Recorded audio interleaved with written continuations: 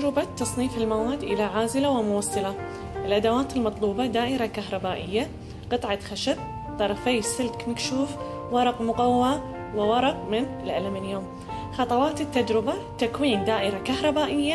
رقم 2: تقريب كل من المواد السابقة على حدة من طرفي السلك المكشوفين وملاحظة المصباح.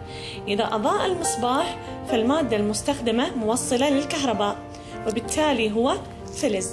إذا لم يضئ المصباح فالمادة مستخدمة عازل للكهرباء وبالتالي هو لا فلز. نجرب قطعة الخشب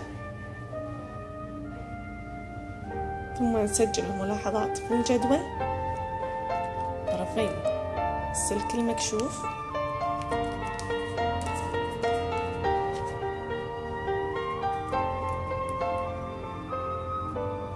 شريط من الورق المقوى،